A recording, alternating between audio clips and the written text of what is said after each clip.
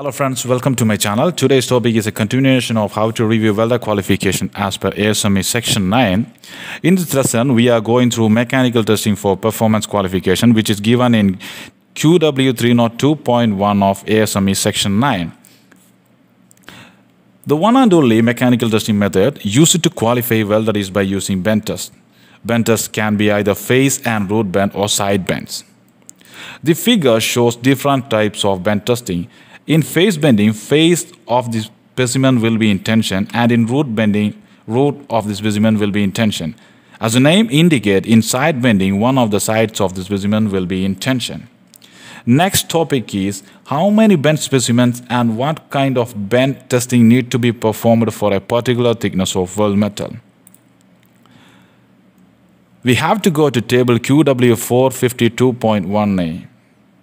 which will give the relationship among the thickness of weld metal, types of bend testing, and number of test coupons required for positions such as 1G, 2G, 3G, 4G in plates and 1G, 2G in pipes. If the thickness of weld metal is less than 10 mm, then the required bend testing method is the face and root bend, and the number of test coupons required is 1 each. The number of the test specimen required is 1 each. If the thickness of weld metal is 10 mm to less than 19 mm, then we can adopt either side bend or face bend. And the number of test coupon remains unchanged, that is 1 each. That is, if we are using face and root bend combination, then 1 face and 1 root bend. If we are using side bend, then we have to perform 2 side bends to qualify the welder.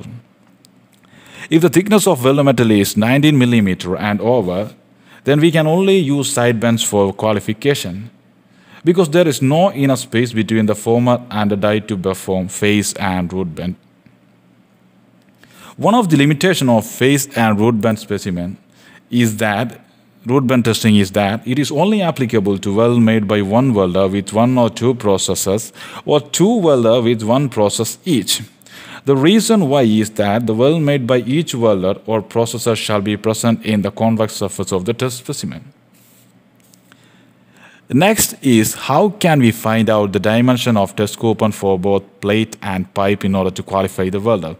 Please understand the coupon refers to the entire plate or pipe on which the welder welds, whereas the specimen is the cutout piece of the coupon to perform a particular test, in our case bend test.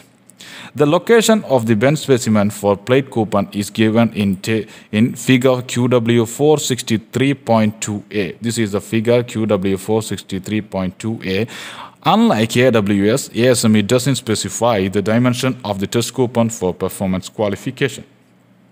ASME only specified that the dimension of test coupon shall be sufficient to provide the required test specimen, which is given in QW 211. So how can we calculate the minimum dimension of the test coupon? In order to calculate the minimum dimension of the test coupon, we have to calculate the following 2 dimensions.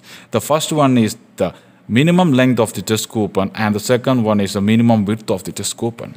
Minimum required length of the test coupon is the sum of width of bend specimen, that is face and root bend or side bends, and the width of the discarded area. Let me take the width of the discarded area as 25 mm minimum on both sides, from where we get the dimension of the face and root bend specimen. In order to obtain the details of face and root bend specimen, we have to go to figure QW 462.3a. This is the figure of QW 462.3a. These are the dimension of face and root bend specimen. This is the dimension of the face bend specimen. This is the dimension of the root bend specimen, and both of them are identical in dimensions. From the figure, it is clear that the width of the bend specimen is 38 mm and the length of the bend specimen is 6 inch or 150 mm or as required.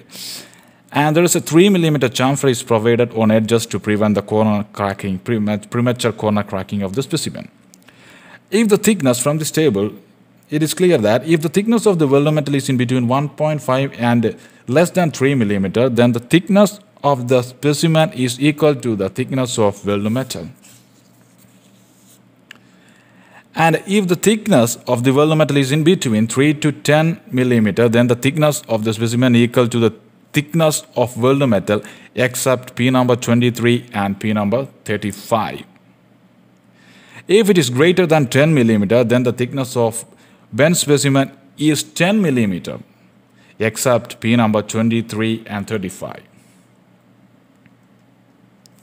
So the total length of the test coupon will be the sum of the width of bent specimens and discarded area. That is 25 plus 38 plus 38 plus 25.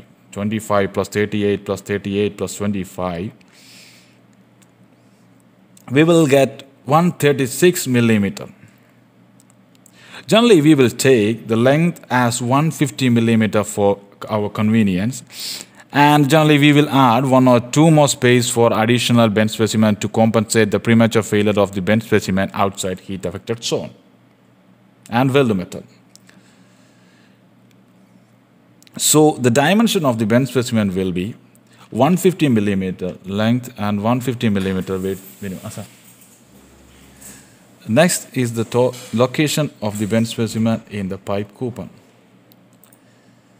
In order to get the location of the bent specimen, we have to go to figure QW463.2D. This figure gives the location of the side and face bent specimen for the positions 5G and 6G.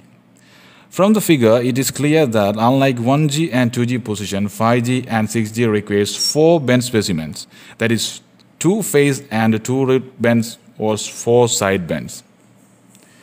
So how to remove bent specimen for 1G and 2G position? In order to do, we have to omit the specimen in the upper right and the lower left quadrants and replacing the root bend specimen in the upper left quadrants with face bend. So the location of the bent specimen look like this.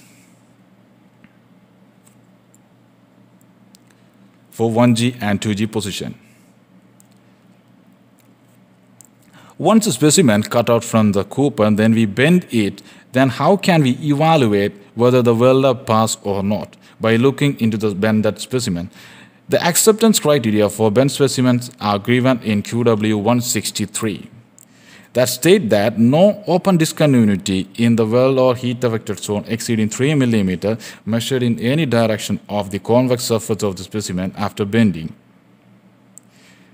And open discontinuities occurring in the corner on the corner of the specimen during testing shall not be considered unless there is definite evidence that they result from lack of fusion, slag inclusion, etc. The bended coupon look like this, and the surface on which has a convexity is called convex surface. The discontinuity is greater than 3 mm on this surface is considered as relevant, which results in the rejection of entire test coupon and the welder has to requalify. Any discontinuity found in the corner of the specimen is considered as non-relevant unless there is definite evidence that they result from lack of fusion or slag inclusion, etc. On next class, I will go through performance qualification by volumetric NDE. Hope this lesson is clear to you all, guys. If you have any doubts, please comment in the comment section. Thank you for watching. Please subscribe the channel for more videos. Thank you.